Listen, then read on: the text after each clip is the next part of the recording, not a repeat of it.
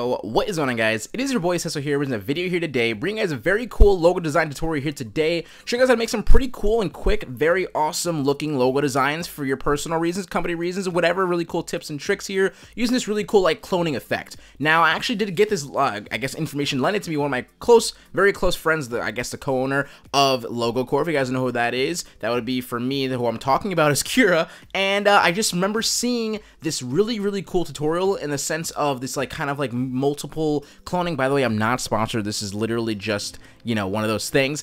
And I was like gonna do this really cool little method here where I kind of had these very awesome like evenly separated I guess letter concepts you can use with monograms and stuff like that. But I remember this really cool cloning thing that I saw them do, and you can very simply go check it out, you guys, with yourselves. I put the link in the description down below. logocore.com/blog is what it is. And I swear to God, I'm not sponsored. It's just one of those things, helping the homies out, and you guys should really go check them out. They're very good at what they do. And like I said, I got this tip from them. I'm going to show you guys here today. So let's go ahead and get this thing going. So you can see right here, right, what I'm talking about is like little offset things, these little cool little kind of like paths, like kind of I guess protruding out of this little word that we have here, or this little letter that I have here, which is this F. I kind of had this really cool example logo going on for myself.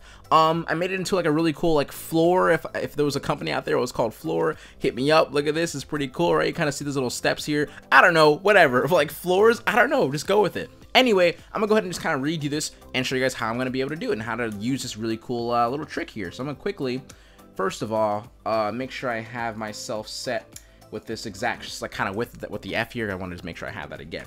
So what I'm gonna go ahead and do is I'm gonna use my grids here. All I do is press Control and then the quotation, or what is that one? The right next, left of the enter. I don't know what that would be called, like the abbreviation. I don't freaking know. I'm gonna go ahead and just duplicate this shape here by holding Alt and dragging. Very simply, we'll make a duplicate. Take this point, clip it onto that point on the top left over there. And I'm gonna go ahead and just duplicate this again, and then just gonna make a very simple left. This is just me making a very simple letter here.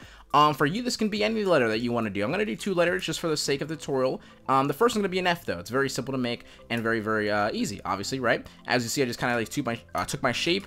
I dragged it with the Alt to make a duplicate. I use Control and Shift to rotate it very nice and evenly on a nice 180-degree angle, and I kind of combined all the shapes together just to create a nice little F here. Now, I'm going to go ahead and do is I'm going to have the Pathfinder table open, Windows Pathfinder. This first tab right here is called the Unite tool, so if I were to go ahead and highlight all these shapes together, or I guess highlight all these shapes individually, as you can see, they're all individual shapes. If I were to press this little path right here, Unite, just simply will make one simple nice little shape for us to use, and we're good to go. So one thing else you're gonna have to do is have Windows, and you're gonna have to have, what is it called, Appearance open as well. This is gonna be using mainly for this entire effect here. So I'm gonna go ahead and just really quickly start off with turning off of my fill here, right, and turning on my stroke color, just like so. Now, as normally you guys will be in the stroke options right here with your little dashed lines there and whatnot, and move your width and whatnot from here. However, in the effects tab, excuse me, the appearance tab, you're gonna be clicking on the word stroke just to bring up those same exact settings, okay?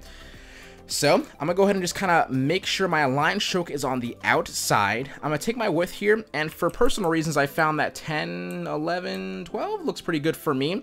I just basically wanted to have it there because I don't want to have this empty space here, because I just think it would look pretty awkward. So I kind of want to fill that space in there and kind of have it like this, which is pretty cool.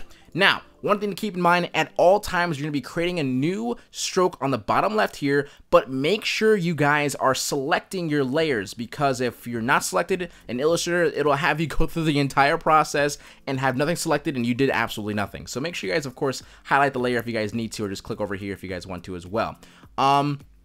I'm gonna go ahead and highlight this just like so, and please bring it up again, right? So bottom left, add new stroke, just like so. To add a new stroke for us, we're gonna go to effects, we're gonna go to path, and then offset path. We're gonna turn on the preview, that way we can see what the heck's going on. And on our offset here, I'm gonna just put this up one by one with my arrow keys, just so you can start to see what's gonna be happening here. It's gonna spread very nice and evenly. So my offset, I'm gonna put this on 20, because I'm going to be using 10, I guess 10-point intervals, meaning that when I do that the next time, I know automatically that's going to either be 30 or 40 because it's on 10 intervals. It's not going to be less, I guess, easier math for anyone. If you're going to put it on 18, 19, it's not going to be super easy to make sure, because this offset is basically meaning this spacing between this stroke right here and this stroke right here. So make sure you guys keep that in mind. All the other settings stay the same. You can press OK, and then here comes the effect coming in, right? So basically, all you're gonna really have to do is just do it multiple times, as many times as you personally want to. I'll do it one more time. So like I said, highlight it, because if you don't, I'm just gonna show you guys. You can just go through the entire process. Look at this, watch this, right?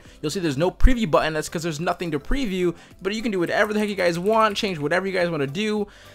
Press OK, and then of course it's going to show up as nothing. So make sure you guys go ahead and highlight the layer, then go to add new stroke right here, effects, path, offset path, turn on the preview, and of course that I know 40 should be the offset that I'm at because it's at the 10 interval and basically multiplied by 10, of course. So you're gonna have all the evenly good spacing here. Press OK, and then of course you can always change your colors and stuff, and I'm gonna keep it just like this for now. But yeah, just very easy and very simple things right here. And what I went ahead and did before was I just made a new layer. I took a rectangle tool here, and I went ahead and just kind of like close some of these paths here rather than having them all. Oops, let's turn off the fill stroke and put on a fill. Right, I did something like this, which is basically like kind of like I guess taking some of these paths. I want to have it closed here, right here, and we'll have one closed right here.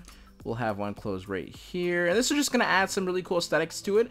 Or if, like I said before, if you're looking at the one that I made previously, right, it kind of looked like a floor, so I kind of close it off where, you know, you can see like a very obvious step, right? So I'm gonna go ahead and just look at this again. As you can see, it's a very awesome way to create some very cool logos. Maybe you want to do it like an M, like I'm gonna do in a second. You can make like a cool maze out of it, or you can just make a very cool looking letter for your actual brand or personal brand. So that's the little effect here with this little F. I'm gonna go ahead and just do it once again in a very cool M. So let's go ahead and put this all on this one. Let's just call this F. We'll go ahead and lock this layer, make a new layer. And let's go ahead and do an M really quick. So I'm gonna just make a nice simple little let's just do this again, right? And I'm gonna go ahead and just take and make a simple M. So I'm gonna go ahead and just duplicate this. I'm gonna rotate this just like so. Take this one right here, this little point, take the top left. I'm gonna go ahead and select both of these layers, or drag and kind of use the actual direct selection tool just to drag and highlight both of these shapes here. So if I press Shift M on my keyboard, all these individual shapes have a nice little selection of different shapes that I can select from now, because all these are now kind of intervaled, or excuse me, I guess interacting with each other, right? So you can see it's very easy to see the different shapes. So if I press Alt, a little minus button comes next to my mouse, and I can just click and delete just like so, very easily. And I'm gonna go ahead and I'm gonna just take these shapes here. I'm gonna merge it together actually for now. Take this shape, move it, excuse me, duplicate it. I'm gonna reflect it vertically. I'm gonna take this point here, reflect it, why did I say that? And I'm gonna go ahead and make sure I zoom in all the way and make sure I put this on the point. And for some reason, I'm jumping around the point. That's so annoying. Let me turn off snap to pixel for a second and then put it on. I'll turn it back on if I need to turn it off again. We'll see. I don't know if I like how far it is in a sense of like how, you know, how distance it is, but for now it doesn't really matter. I'm just going to go ahead and just take this and just move this down just a little bit to kind of give it this really cool look to it, I guess.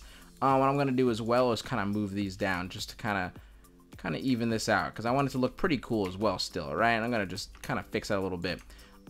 It still looks kind of weird, but you'll see, right? It doesn't really matter. We'll make this look cool just by doing this little effect here. So, of course, naturally, you got to turn off the fill here and turn on the stroke. Go back to your appearance tab. You're going to go back to stroke right there. Turn the alignment on the outside, which is the farthest right. Take my width. Let's just drop this or put this up. Let's just say like 15 is pretty good for me. You can see it looks pretty cool so far. I'm going to go ahead and highlight it again. Make sure we go to add new stroke, effects, path, offset path, preview. Let's just do on 20 again, right? Ooh, that looks pretty cool actually. Let's just do 30 then. Okay, we're gonna press OK, and I'll just do it one more time for you guys. Very simple, right? Effects, path, offset path, and this should be 50 this time, preview, and it's actually 60. Okay, right? Press OK, and there we go.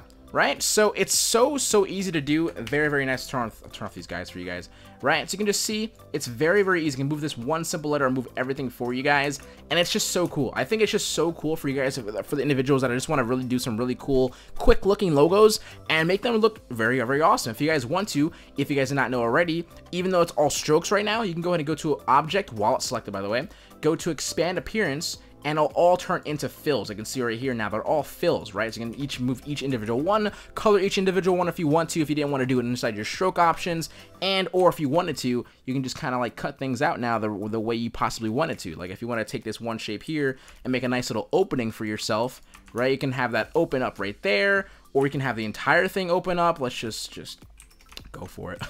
Right? You're gonna have the entire thing open up. You can do whatever the heck you guys really want to at this point, but this is just a really cool little concept, really cool little fun little tip for you guys, and it really came in really clutch for the whole entire thing that I wanted to do, because I was gonna have you guys like kind of do some next level ridiculous nonsense, but this comes in handy, and I promise you guys it will help you guys out in the future for sure, because it did definitely help me out today. So yeah, hope you guys do enjoy today's tutorial here today. Like I said, I did get the information personally, that little tip right there from Local Core, and you should really go check him out. Like I said, I'm not sponsored, I'm not kidding, I'm not sponsored, but I have a very close friend there that actually owns part of it. So as always guys, having a beautiful weekend.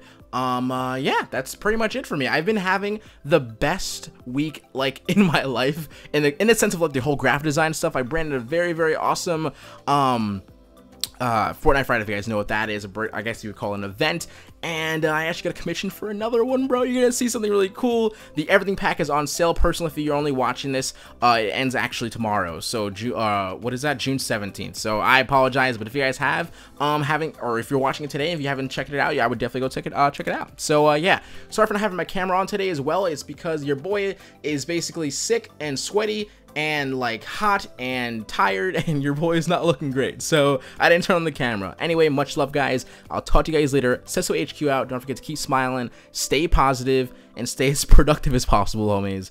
Later.